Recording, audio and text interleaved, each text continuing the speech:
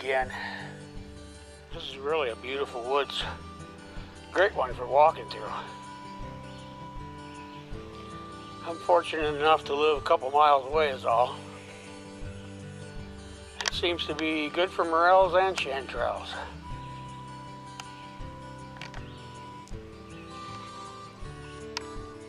Nice batch right here, right in the middle of the path.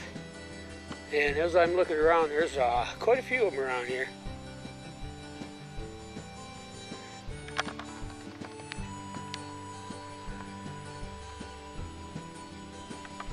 Well, when they grow together, they grow in nice little clumps there.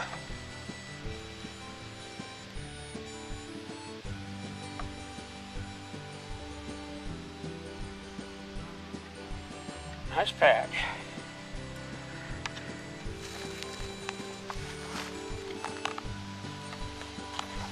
Yeah, that's what I like to find. That is a beaut. Not big, but just nice and meaty.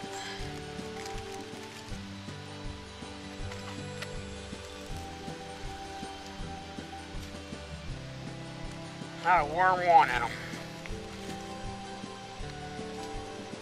Perfect.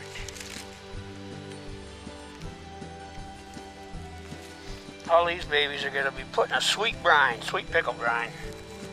About the only way I like them anymore. I think they're kind of bland tasting if you just fry them up.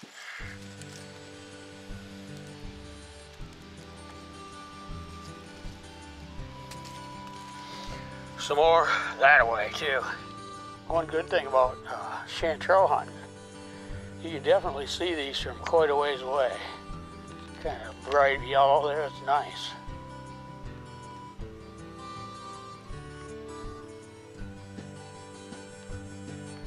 A couple more right here.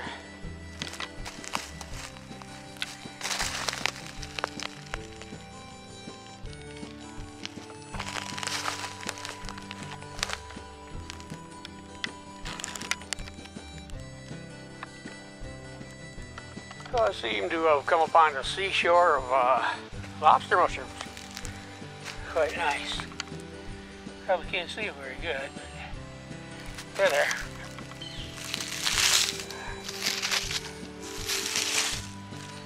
Some just emerging. One right over here, he's fully out. It's a nice one. Another batch up right over here. Nice lobsters.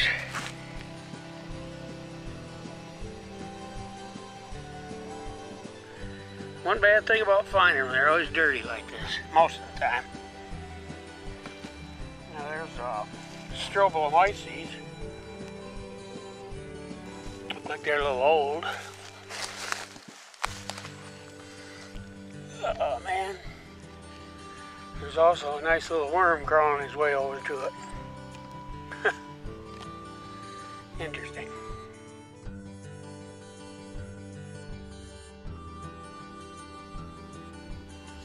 Not bad. First time I've seen these in the woods here. Now these will stain red when you cut them.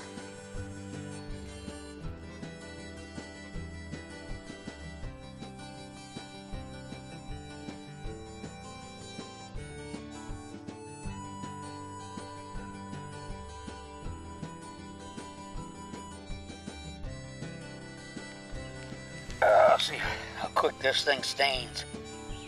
Watch this.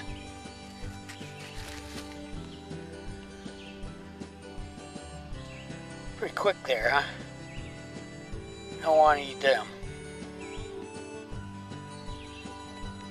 Pretty mushroom though. Nice Megacalivia rodmani.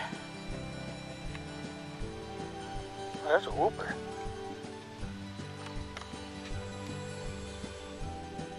A little buddy right there.